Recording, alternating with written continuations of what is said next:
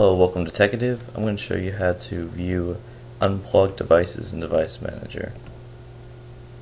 Go to Computer Manage, agree to that. That load up.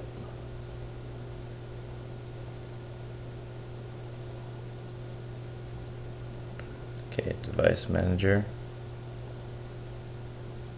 Let me show you what it looks like. You still have to go to View, Show Hidden Devices. But now if you click on, like, say, disk drives, every single flash drive that's ever been on my computer is listed now. Pretty impressive. Okay, how to do this is back to Computer, go to Properties, click on Advanced System Settings, agree. Go to Environment Variables in the Advanced tab,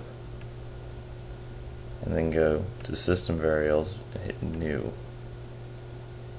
The variable that I put in, if I hit Edit, it'll pop up, is Dev Manager Show Non-Present Devices, and make that 1.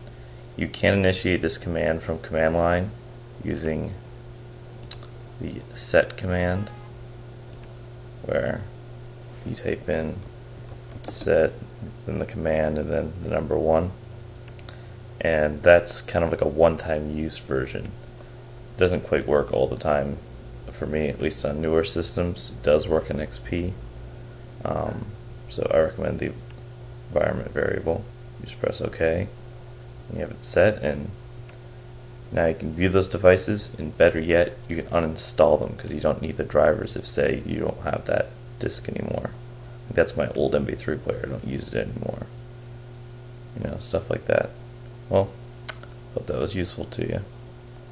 That's it.